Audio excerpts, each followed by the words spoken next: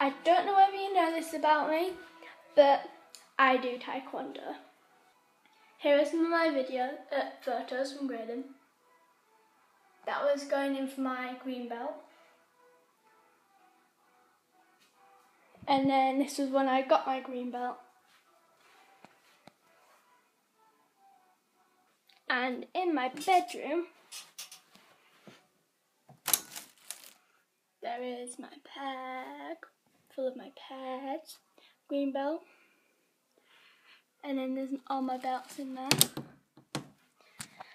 And in Taekwondo, the belts are a little bit different to karate, because in Taekwondo you have white belt, then you have yellow tag, which is mainly white with a yellow stripe, and then you have yellow belt, which is all yellow, and then you have green tag, which is all yellow with a green stripe, and then you have green belt, which is all plain, and then you have blue tag, which I've got now, where it's all green with a blue stripe.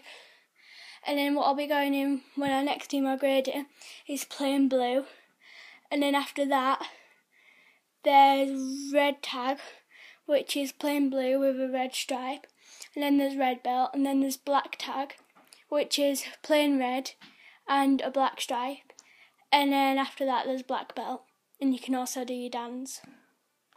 When you do your grading, one of the things that you need to do to grade to get your next belt is to show your pattern that you've been practicing, like pattern number 1, pattern number 2, pattern number 3, and pattern number 4, and then so on.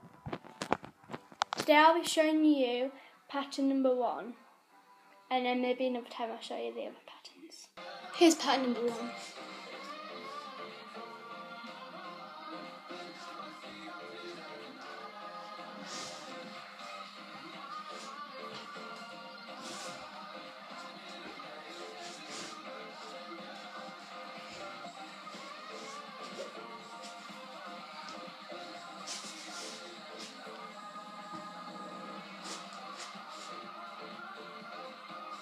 No!